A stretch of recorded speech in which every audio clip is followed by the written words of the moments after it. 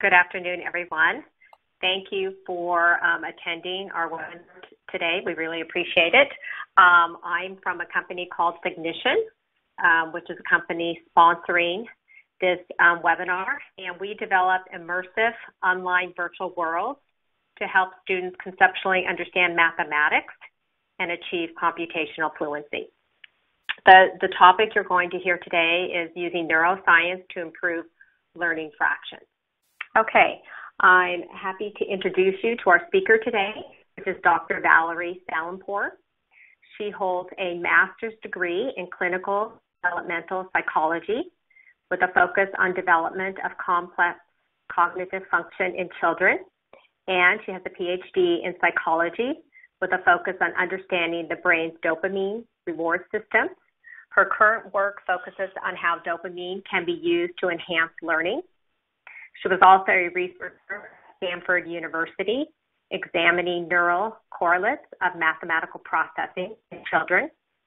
Currently, Valerie is a researcher at the Rodman Research Institute in Toronto and a consultant at Cognition to develop educational video games that apply the principles of neuroscience towards learning mathematics.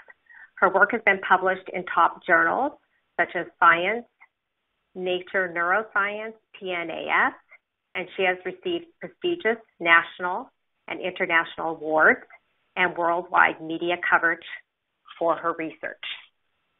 So without further ado, I'm going to go ahead and give it over to Dr. Salimpour. Thank you very much, Carolyn.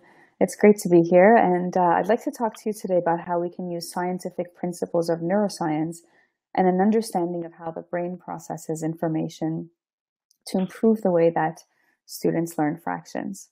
So a little bit about my background. As Carolyn mentioned, I do have a PhD from McGill University where I studied dopamine systems in the brain, and I also have a master's in clinical psychology from York University to study cognitive development in children.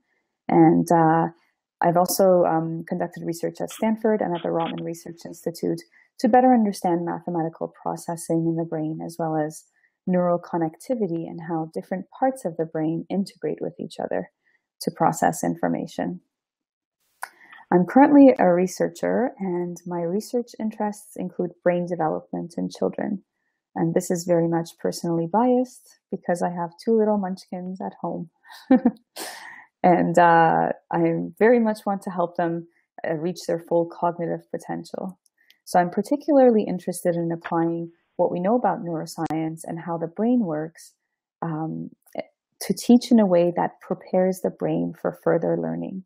So this goes beyond just teaching the material that needs to be learned. We'd be teaching in a way that makes it easier to integrate new information with the mental representations of a phenomenon. And this would obviously help to facilitate future learning. So in mathematics, possibly more so than any other topic, every new concept builds on earlier understanding. So teaching in a way that prepares the brain for further learning is especially important. There are a number of very clever ways that we can do this, and most of these involve establishing a neural network around the topic. So by a neural network, I mean establishing connections between a variety of brain areas that are all related to a topic or a concept. And a second line of strategies that can be implemented involve techniques to help learning and memory from a neurochemical perspective. So for example, strategies that involve increasing dopamine.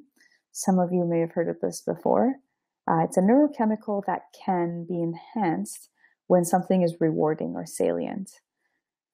So why is this important? Well, there's been a large body of evidence in neuroscience showing that increasing dopamine at the right time helps to stamp in or solidify new learning. And emotional arousal can also increase dopamine and other neurochemicals as well that attach significance to memories and make them easier to remember. So as you can imagine, we can take advantage of that if we want people to remember something. It's also a similar idea with capturing people's attention or increasing intrinsic motivation. And in terms of math-specific research interests, I'm very interested in understanding how the brain processes mathematics, as well as how we can use this knowledge to enhance the way that children learn and process mathematical information. So now that you know a little bit about me, maybe we can start the poll questions and find out a little bit more about you. So we're wondering a little bit about you, whether you're elementary school teacher, middle school teacher, high school teacher, instructional coach, administrator, or other. And if it's other, if you could please specify in the chat. Wonderful. So the question is, which grades do you teach, coach, or administer? Grade 4, grade 5, grade 6, grade 7. So critical ones for fractions, although certainly not the only ones, and other. Okay, so it looks like, yep, a lot of people from grades outside of the 4 to 7. Interesting. Okay, so we'll close that. So the next question that I have for you is, which aspect of fractions are your students struggling with the most? So it'd be great to see some responses in the chat text box. It's a fairly important question. It seems like it's an ongoing problem. So as you're typing that, I'll just move on to the next slide. So the problem seems to be that math is difficult. So it requires various forms of attention. In order to solve a math problem, you need focused attention, inhibition of distractions, shifting between different mental sets, multitasking. You also need working memory. So you need both auditory and visual spatial working memory. There's a lot of spatial and abstract reasoning involved, and this is probably one of the most challenging things when people are performing math problems. You also need to tap into your number sense and estimation resources in the brain, and often you recruit executive functions. These are things such as organizing and sequencing information, reasoning and problem solving, as well as metacognition, so realizing what we know and we don't know about a problem and how to go about solving it. And of course, retrieving math facts from stored memory and integrating this information with previously stored knowledge. So this is cognitively taxing. Math definitely takes a toll on your brain. Without a doubt, it's tough. So it does exercise many parts of your brain. As you can see, this is your brain on math. So these regions aren't necessarily recruited every time that you solve a math problem, but they can be. And so here's the twist. So if we can start to think about how we can actually enhance learning by recruiting and involving all of these regions to establish a more elaborate network in the brain that centers around the math topic. So I'll explore that in detail very soon. At first, I'd like to show you a summary of what I'd like to talk to you about today. So the question is, how can we facilitate mathematical processing? And I'll talk to you about 3 ways that this can be done based on neuroscientific principles. So first, we can help with information processing. We can implement strategies that help with encoding, retention, and retrieval of mathematical information based on knowledge about how these happen in the brain. And the second, very important, is establishing a deep conceptual understanding. So teachers know that conceptual understanding is really critical. And unfortunately, many students struggle with this for various reasons. So one way that we can help with this is to decrease the need for some of the supporting mentally taxing cognitive functions involved in mathematical processing that we talked about on the previous slide. So these are things like working memory, attention, executive function, and spatial reasoning until an appropriate level of conceptual understanding has been reached. Now, here comes the real challenge. We can do all of these things generally for a group of people, but teachers know all too well that each student is at a different level of ability and understanding for each of these. So you'd never find 2 students who are at the exact same place in terms of their working memory, attention, executive function, spatial reasoning, and conceptual understanding, right? So how can we possibly implement a program that takes each student's needs into consideration? Designing such a program would be wonderful in theory, but it would place a lot of unnecessary strain on teachers to have to figure out exactly where each student's thinking and abilities lie and precisely what form of instruction that student needs, and also what pace they need it delivered at. So the good news is that we have computers and they can do wonderful things that make our lives easier. So with advancing technology, this undue stress on the teachers can be relieved to some extent, because we can always design new programs to carefully collect data about each student's abilities based on their performance, and then compute the necessary information to assess and identify what their individual needs are and deliver the information at a pace that that individual needs. So based on realizing this, a few years ago, I joined forces with a company called Cygnition to develop a product that does exactly what I described. And this is a game called Fogstone Isle. It's a free game. It's available for teachers and students to use online, so there's nothing to download. And this game was really developed specifically to address the goals that I just mentioned, because there was a need for it. So I'd like to tell you a little bit about that right now and how it works on the neuroscientific principles. So the first question is, why fractions? So we started with fractions because numerous studies have shown that 6th grade mathematics represents a key turning point in students' mathematical career.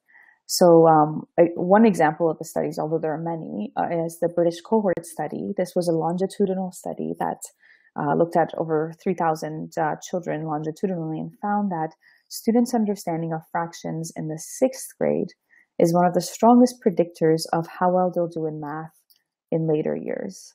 So for example, when they're 16, their overall academic achievement is predicted by their knowledge of fractions in 6th grade. And this is largely because understanding algebra is so influenced by understanding fractions. So it comes back down to two things that we talked about. One is the importance of conceptual understanding. So if a student has a solid understanding of fractions and precisely what they represent early on, then it's likely that they'll perform much better with algebra. And the second related idea is that each topic builds upon previously acquired knowledge. So we want to prepare the brain for further learning. And understanding fractions means that you understand division, and it sets you up for understanding percentages, decimals, ratios, and proportions, etc. So there's really no need to convince the teacher how important fractions are. So the problem is that they're so poorly understood. A large number of studies have shown that many older students or even adults continue to struggle with fractions, right? So the National Assessment of Education Progress, for example, found that 50% of 8th graders can't order the fractions that you see here, right? So it's definitely a big problem. So the game that I contributed to is aimed at developing a very solid foundation of what fractions represent and how they're used, as well as diving deep into fraction addition, subtraction, multiplication, and division, as well as other concepts such as fraction equivalence and estimation and simplification. So the point here is to make sure that children leave the 6th grade with a very thorough understanding of fraction concepts and essentially become experts in applying this knowledge to procedural aspects of problem solving with fractions. So I think one of the most important things to point out is that rather than taking boring homework and dressing it up into a computer game, this is intended to be a fun and immersive computer game in which math is intrinsic. So that's really important. So you're sort of working in this virtual environment where math is a part of what you're doing. So in other words, it has real world relevance to building and crafting activities that the students are immersed in. And this is really important because for this to work, we need to get students' dopamine levels right up there. Dopamine is the brain chemical that's important for consolidating information. And believe me when I say a lot of thought went into how we're going to increase these dopamine levels at the right time, having it correspond to what needs to be learned. So on that note, the game is very fun to play. We've gotten a lot of positive feedback from students, and because they're actually creating parts of their own unique virtual world in the game. And this becomes an investment and something they want to come back to throughout the year so we can use it to refresh their skills. So imagine if Minecraft was designed to teach mathematics, which it can be in some cases, right? So another great feature that I think teachers would appreciate is the third point that I talked about, which is that the game keeps track of everything that students do and provides clear and readable reports to the teachers about how much each student understands about different aspects of fraction. So this way you can get an estimate of each student's conceptual understanding. So now I'd like to talk to you about the specific details of how mathematical processing can be facilitated based on neuroscientific knowledge. So as we do this, I'll use examples from the game to illustrate how neuroscientific theory can be applied, neuroscientific theory and research can be applied to teach children. So I mentioned earlier that there are 3 techniques that we can apply to facilitate mathematical processing. So now I'll go over these in more detail. So the first one was optimizing information processing, optimizing learning. So before we can optimize information processing, we have to consider how learning occurs in the brain. So in the brain, learning is represented by formation of new associations. 2 or more things that were not previously associated with each other become linked together, and that means that learning has occurred. So neurobiologically, a new connection can appear between 2 or more neurons. So a great example of this is the massive amount of learning that happens in the first couple of years of life. It's just incredible. And I'm experiencing that firsthand. So you can see the number of neurons stay the same from newborn to 1 month to 6 months to 2 years, but the connections in between them increases. And that's what's representing the massive amount of learning that's going on. Very impressive. So it's important to realize, though, that learning is more than just encoding. You also have to retrieve this information as quickly as possible when needed. So we need to find ways of strengthening this connection. And integration is also very important.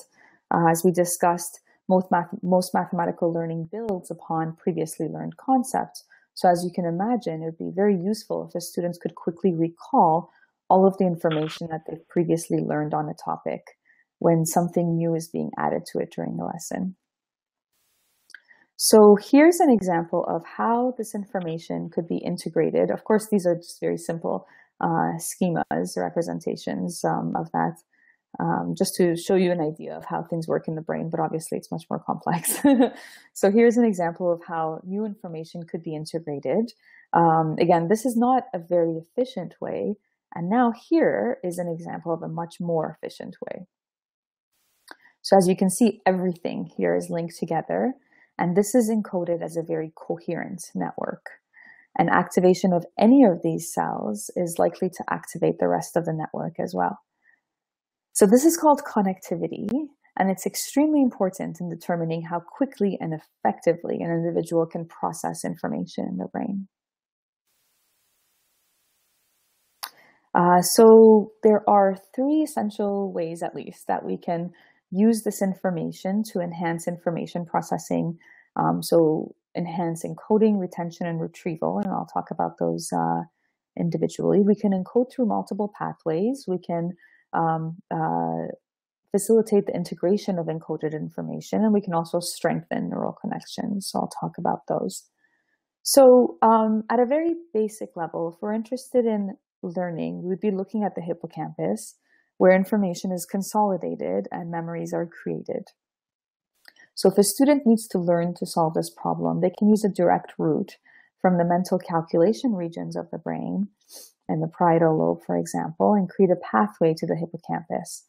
And then later, when this information is needed again, how well it's recalled depends on how efficiently these pathways can be reactivated. So our goal is to maximize the number of pathways associated with a mathematical concept. So when it needs to be retrieved, it can be done so effectively and efficiently. So one way that we might want to do this is by presenting the same information through different systems in the brain.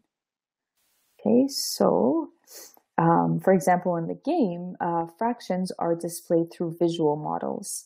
In this example, we have a number line and fraction bars, which teachers know are known to be highly effective in teaching fractions. right? And seeing different ways of visualizing this mathematical information results in the creation of a more diverse network of brain regions. So you can see that on the image on the right that represents this information about the mathematical concept that you're trying to learn, fractions in this example. So what's important here is that since the different means of presenting the information are processed simultaneously, this information is encoded into an integrated network, and the various parts of which become more easily accessible when one node gets activated.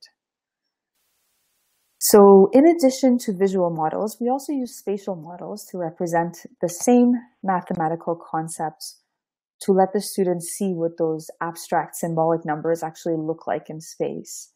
So this also allows students to visualize fractions in everyday life.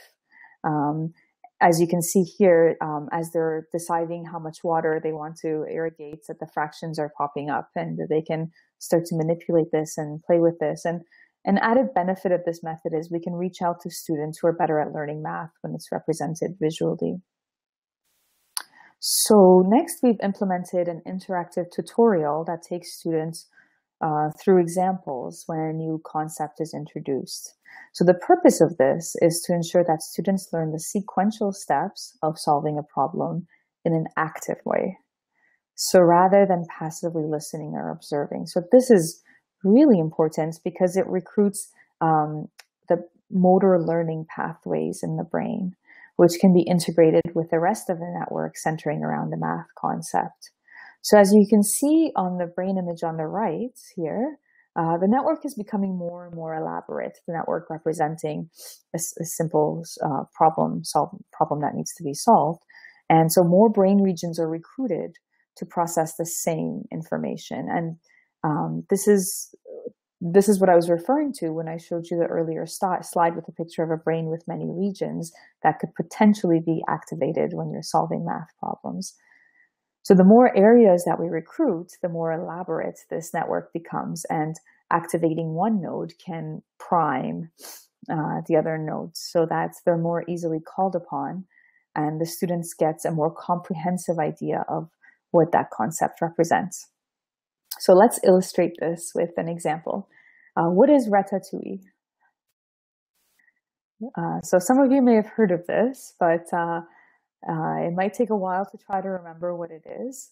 Some of you may have tasted it, or know what it smells like, or what it looks like, and maybe even made this tasty dish yourself in the past. If that's the case, then you're much more likely to quickly recall what it is, because it's been processed through multiple systems in your brain. You're probably recalling what it is faster than someone else who's not had those experiences and is now digging deep in their brain to try to remember what this might be. A movie. Right, so you can probably see where I'm going with this.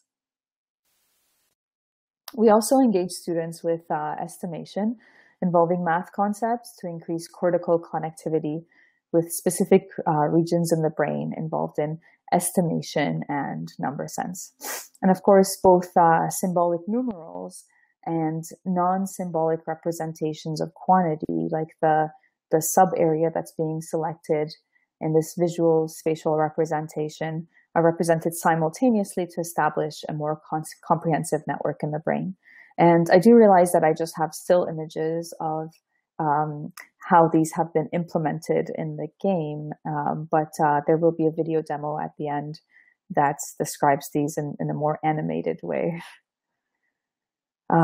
So we discussed how the game was designed to present information through different pathways and systems in the brain, but now we'll discuss additional methods that we can use to implement to better integrate and strengthen this information stored in various parts of the brain.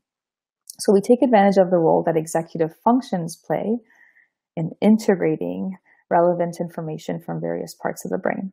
So success in this game depends largely on how well a student can strategize. So this involves strategizing, involves a number of executive or frontal lobe functions. And these are things like organizing thoughts, planning ahead, considering multiple possibilities and their respective probabilities, while incorporating all the available information. So that's really key. So you're that way integrating all of the information that you have stored in the various parts of your brain in order to be able to think ahead and solve this problem and do the reasoning and decision making that you need to make. So, and of course, these functions all have established pathways in the brain where information from various sources relevant to the task are again simultaneously recruited. So once again, increasing the chance that they're all going to be integrated into a coherent network. And here's a schema of that. So this in turn would increase the likelihood that the various pieces of information that are representing a math concept would be stored as a coherent unit. And the more connected these pathways are, the more likely that various parts will be recruited when one part of the system is recruited. So for example, the next time a student comes across the symbolic representation of a fraction, it's likely that the entire system of stored information will become activated and primed in the brain. And you can imagine all the benefit that this would have, not only for better understanding the information that's to be presented, but also any new information that is to be integrated with this recalled information. This really facilitates that process. So we talked about once an association has been formed between two neurons. Now, transmission of information depends on the efficiency of that connection. So an obvious way to strengthen this is practice. So in other words, the more often this link is activated, the stronger it becomes in the brain. But we can also take shortcuts. This is exciting. So this can happen if certain neurochemicals are present when this link is activated. For example, dopamine. I've brought this up a few times now. This is my favorite neurochemical. I'm a big fan. A neurochemical that makes a very significant contribution towards enhancing the strength of learned information. As a side note, knowing about this neurochemical has changed my life. I can teach my children anything as long as I carefully embed them within an activity that increases their dopamine. So for my toddler, this is trains. Taking advantage of the fact that his dopamine levels are already quite high when he's playing with trains or even around trains. I can figure out, if I can figure out ways to embed what I need him to learn within a train-related activity, then this really helps with consolidating that newly learned information. So it's a wonderful chemical. So in the game, we've carefully implemented a number of elements that can increase the release of neurochemicals that specifically contribute to enhancing learning. For example, certain states such as attentional arousal or salience provide these shortcuts towards strengthening learned information. And as long as the state and the information are carefully paired together, then this can happen. A lot of thought went into that. So in the example here, we have weed fights. And so these are intense moments of immediate danger where you could win or lose the battle with some element of skill and some element of chance involved. And as a side note, the element of chance is also really important for releasing dopamine, like a slot machine, for example. Similarly, emotional arousal is highly effective in modifying the way that information is encoded and retrieved. So you can imagine that this is really easy to do in video games. So it's just a matter of pairing it up with the right information. In this example, emotions are manipulated through a desire to protect your investment in the farm and accomplishments. So well-established method of releasing dopamine, of course, is through extrinsic rewards. So these are like rewards and reinforcements, and we've used a diverse variety of these throughout the game. And these have been paired with those conceptual learning moments, those aha moments. And this pairing is again important for consolidation. So finally, intrinsic motivation. That's another one that's easily overlooked, has been linked with improved encoding of information. We increase the likelihood of getting students intrinsically motivated by implementing elements that can increase flow. So by matching the player's abilities through adaptive algorithms. So that has been demonstrated to increase their flow and their desire to want to play the game, their intrinsic motivation, basically. as well as a cumulative display of their accomplishments of various types through very creative outlets. And this is exciting for anybody, really. So this is a building game where small accomplishments can contribute to building very unique landscapes and cities that allow the player to display their own creativity in a way that they might not otherwise get to do in math class. So to summarize that section that we just talked about, I'll pull up an example and then briefly go over some of the topics that we talked about. So this is an example of a game.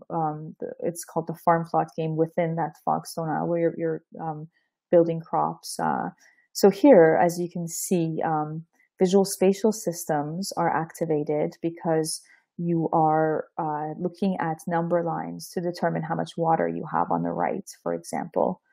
And the area models right in the middle is allowing you to choose the sub area that you want to irrigate. And of course, you can manipulate and play around with that. But what's important is that that visual spatial representation is immediately linked with the numerical representation of the corresponding fraction.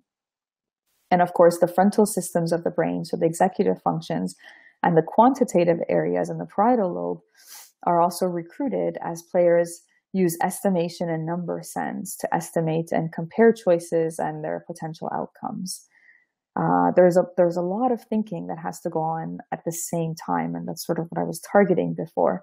So for each move in the game, they have to, again, simultaneously consider a variety of quantitative and visual spatial information. So they have to think about how much water remains, how much space their plants are taking up in the farm, how much space the weeds are taking up in the farm, how close the weeds are to their plants, the strength of the various nodes on the plants and the weeds, and how this could influence where they may wish to attack. So, and because they can also play around with the various numbers, this also helps to target those motor learning regions as well. And of course, risks and rewards are carefully designed to motivate students to come up with better strategies each time that they play. So comparing multiple strategies encourages students to retrieve all the relevant information that they know about these math topics surrounding that math concept. So this practice can be highly valuable for consolidating that newly acquired information and previous knowledge into a coherent unit. And of course, additional techniques are used to associate decisions made in the game with increased emotional arousal, such as the weed fights that we talked about, and salience, so the impending destruction of the farm by the weeds, reward values such as power-ups and intrinsic motivation, investments in the farm to increase dopamine levels associated with mathematical problem solving. Now, moving on to the number 2 that we talked about, one of the most important things that we can do when teaching fraction concept or any other new concept in the classroom is to consider which other cognitive functions are required to process this information, and then try to find ways of actually minimizing how much supportive cognitive functions students will need to process the conceptual information.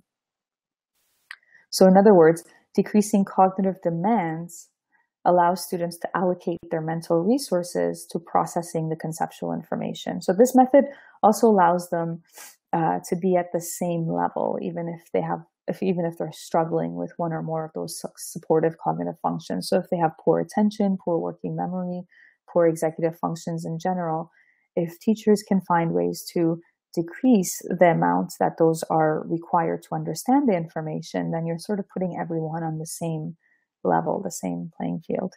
To illustrate this with fractions example, let's go back to that example that I presented earlier, where 50% of 8th graders had trouble with this. They had to order these fractions. So a question for you is, how would you go about doing this? If you could take a minute and think about which cognitive processes you may be activating or recruiting to resolve a problem like this. So for example, you can keep track of any mental imagery that you're bringing up to compare these, and keep track of how much information you are keeping track of as you go along. And another thing to keep in mind is you're all probably experts on this, but keeping in mind how a student who is not an expert in this area might go about solving this problem, and how much information they would need to keep track of in their mind as they go about solving this, which cognitive functions they might need to recruit. So as you're doing that, in order to solve this, most people need a mental representation of some sort. They need some kind of a mental representation of quantity for each item. So this could be a number line, a fraction bar, or a circle, something along those lines. And you have to keep track of at least 2 positions of quantity in your working memory as you're computing the location of the third, right? And let's see, as I was alluding to before, conceptual knowledge also makes a huge difference. So the difference between experts and novices, if you're quickly identifying that 5/9 is more than half, while the other 2 are less than half, you can help order the largest quantity at least. And the knowledge that the combination of a smaller numerator and a larger denominator means a smaller quantity can help you identify the smallest quantity. So that conceptual knowledge will really help you, obviously, in doing this task. Now, a student who doesn't have the conceptual fluency would need to perform a number of mental calculations while they're performing this, and visual computations as well.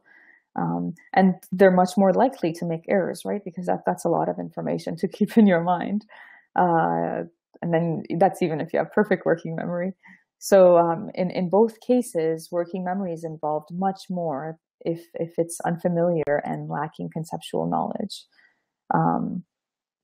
So this sort of becomes a vicious cycle, as you can imagine. If you have low working memory, this leads to poor understanding. And if you have poor understanding, that requires more working memory. So it becomes challenging. And when I say low working memory, even if you don't necessarily have poor working memory, it's still challenging without the conceptual information, because you still have to keep some information in mind. And so that in itself is quite challenging. So what's the solution? The solution is to achieve a deeper conceptual understanding by decreasing working memory loads and other functions that are required until students understand that concept. So here's an example of how we've implemented that in the game. For example, we've carefully implemented tools that can be used in place of supportive cognitive functions like working memory to allow students to achieve a deep conceptual understanding. And so this takes out a lot of the cognitive effort so that students can focus their mental resources on understanding the concepts. And once the concepts have been mastered, then the option of using these tools is gradually removed to allow students to integrate working memory back into the problem solving and thereby achieve procedural fluency. So let's look at this example that we have here. Here, the students are adding 2 bricks together in order to complete a row so they can add it onto their building. And it's difficult immediately to try to figure out what the common denominator might be. So it's going to be 12, but then you have to figure that out first and then keep that in mind while you figure out that you have to multiply the first one by 4. But what you could do is press this button and pull up a sketchpad. So what's a sketchpad? It's basically it's digital working memory. So we've essentially created a space where we can provide supports for the other cognitive functions so we can get the conceptual point across, right? So students will understand what they need to do in the situation without having to tax their working memory ability. So here they see, okay, well, if the common denominator needs to be 12, then I can just move 4 into the slot and multiply that by 4. And now we have similar denominators. And then they move the first brick down into the second row and everything is added together for them. So they don't need to necessarily do their multiplication tables and tax their working memory at that time, because they're still sort of learning the concept of how things work and how these fractions work and what they represent. And then, of course, once that has been mastered, then these tools are sort of slowly removed. And so that's the idea behind that. I'll give you another example here. If they're adding these 2 bricks, we make it a lot easier for them to be able to see what they need to do so that they understand how this works without, again, taxing their working memories. And again, if you're interested in finding out more about this, please make sure that you stay tuned for the animated video afterwards, which will give you more detail about how this works. Now, the third topic that I talked about was individualized instruction. So the idea here is how can we tailor the steps to meet individuals' needs? And again, computers make this really easy because you can collect information about each student's understanding based on their performance. So you can see, okay, well, what exactly are they having trouble with? Have they mastered like denominators? Or is it the multiplication that they're having trouble with? Is it unlike denominator? What is it exactly that they're having trouble with? And so we've definitely integrated that into the program so that teachers will have a profile of all the students and exactly what their knowledge is. So I'd like to summarize before we move into the Q&A section. So again, the goal is to go beyond teaching math skills. It's really all about preparing the brain for further mathematical learning by creating and exercising connections between various systems that are required to process a range of simple to complex mathematical information. And here we go. So now if there are any questions, I'd be very happy to take them. And just a reminder that after the questions, there will be that video demo. Okay, thank you, Valerie. That was a great presentation. There's lots of questions, so I'm going to go ahead and go through them one by one. Valerie, can you hear me okay? I can, yes. Valerie, okay, great. Okay, so first question was, does it require Flash? Our students have iPads, but they don't have Flash. Will we have to use computers to play the game? And I answered this in the chat.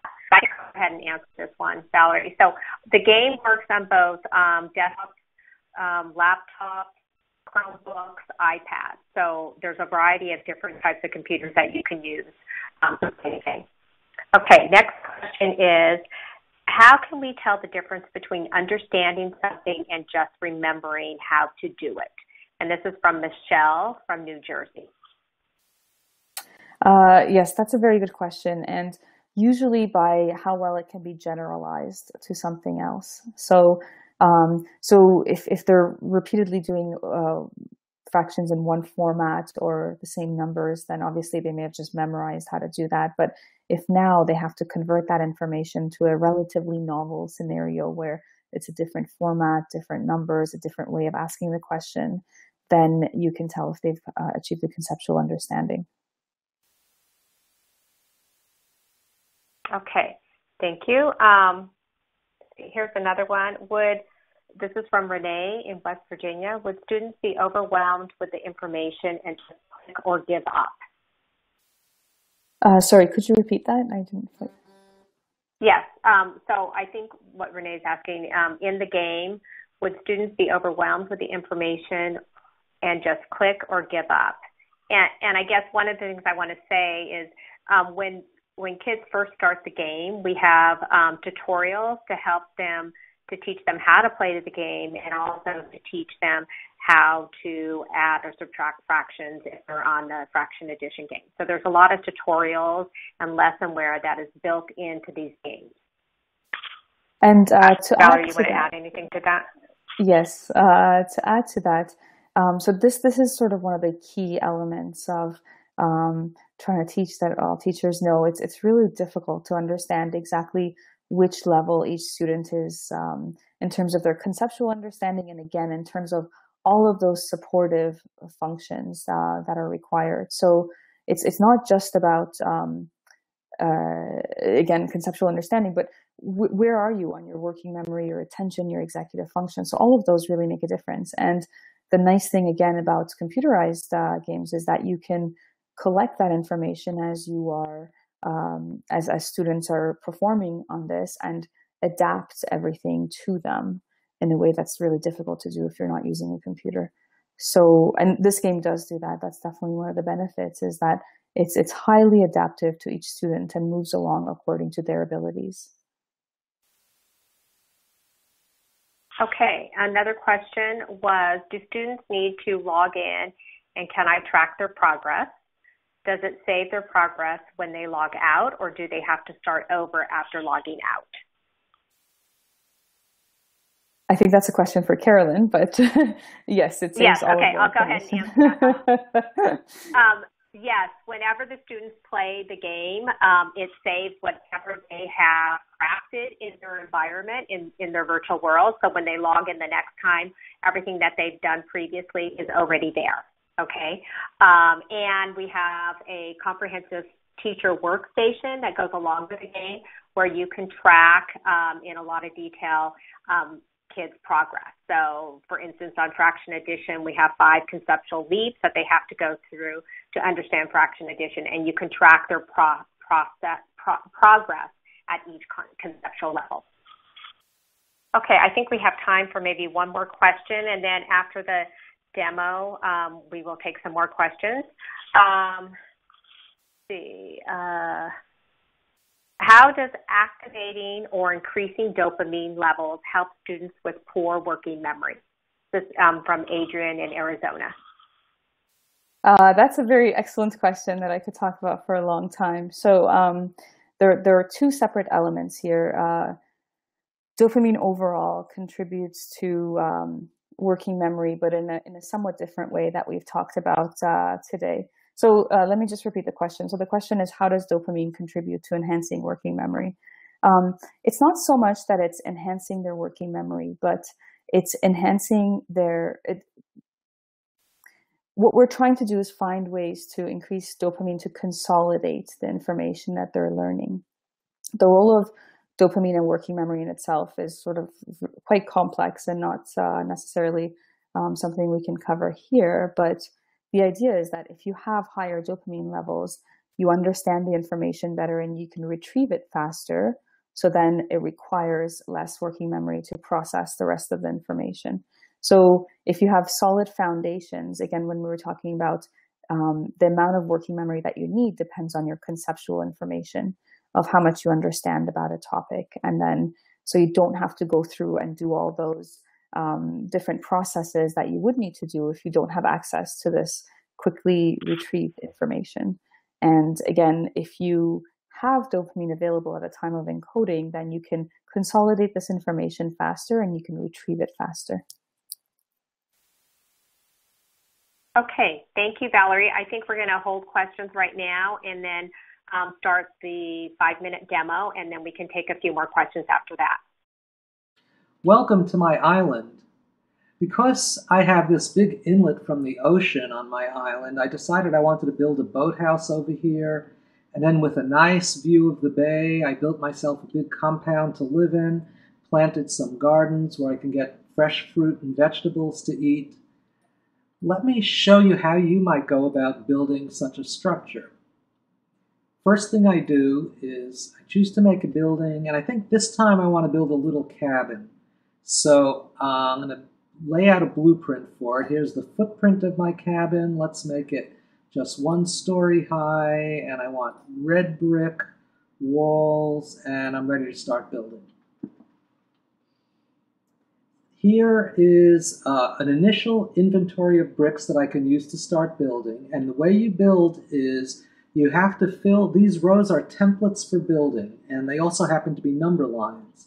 So you fill a row with exactly 3 bricks, and those 3 bricks have to completely fill the row. 3 bricks have to be exactly 2 units.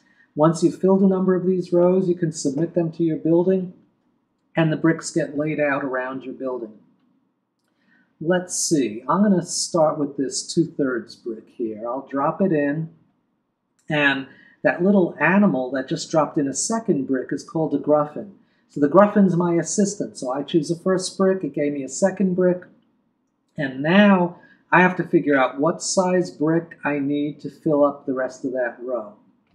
So first thing I have to do is add up these 2 fractions and see what's left. I have a tool that can help me do that called the sketch pad. And so here I see these are fraction bars over a number line, and I need to figure out how am I going to add up these fractions to see what the sum is of the length. Now at this point I've already received some lessons in the need to find common denominators so you can add fractions together. And if I don't remember how to do that, I might explore a bit, taking these multiplicative identities and seeing what I get.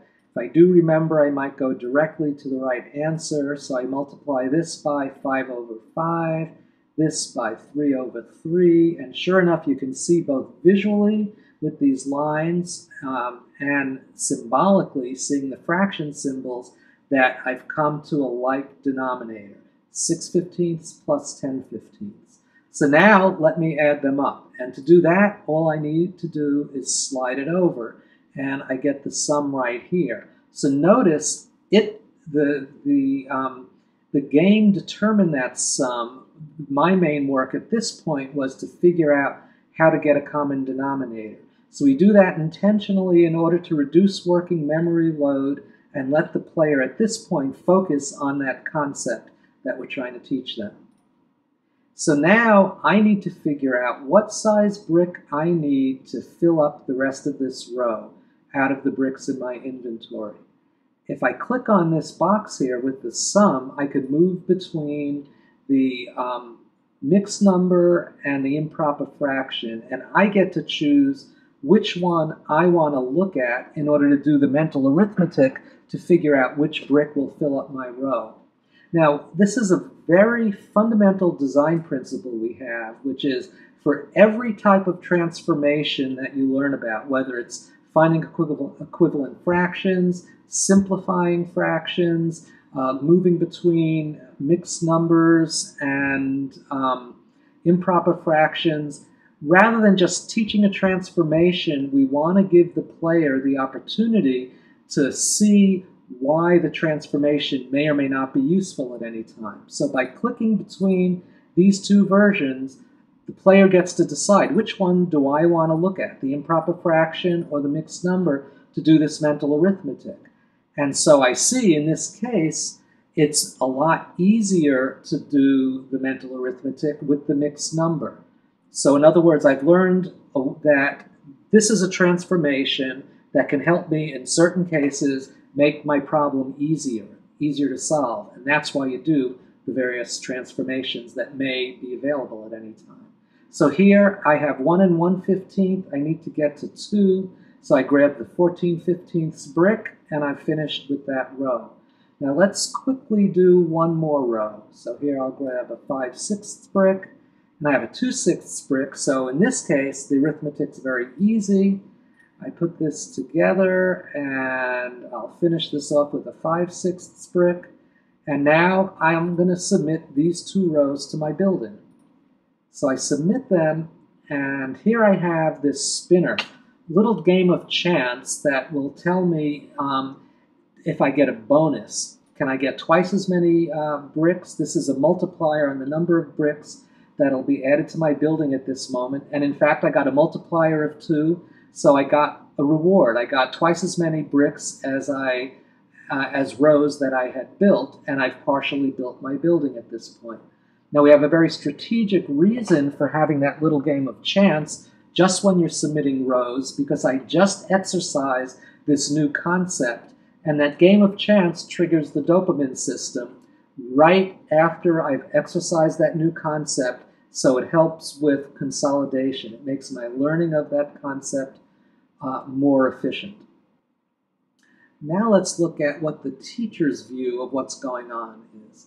Imagine your classes in front of you. They're all building buildings. You've been working on teaching fraction addition, and we can see all the activity going on in the classroom. So across the top, we see the list of conceptual leaps that students need to make as they master fraction addition, and for each student, we see their status. If it's green, it means they've mastered that concept. Red means they're struggling with that concept. Yellow means they're working on and making progress with that concept. And blue means we don't have enough information yet on that concept for that student. Now, if we want more information about any particular student, we can click on that student and take a look. And for every game, we can see for that student how they're doing mastering every component concept, and within each concept, their procedural fluency. So, for example, here, with easier denominators and with harder denominators, how are they progressing on mastering that concept? So using this, you can make decisions about how to optimize what you want to be doing at that moment with your class. So I see a couple of questions that I'll answer really quick. What grade levels are appropriate for this game? And the game was specifically focused on 5th and 6th grade, which is when they're learning fraction, addition, subtraction, multiplication, and then division in 6th grade. Although we've seen we do have an equivalent fraction game that we've seen that can be used for 4th grade. And then, of course, if students are still struggling with fractions, they can use it in 7th and 8th grade. So it just depends on where the student is at. I think it's 6 o'clock, so I think I need to go. If you're interested in the game, I think I left my email address on the chat, and you can also go to signition.com and register for the game, and we'd be happy to have you play it.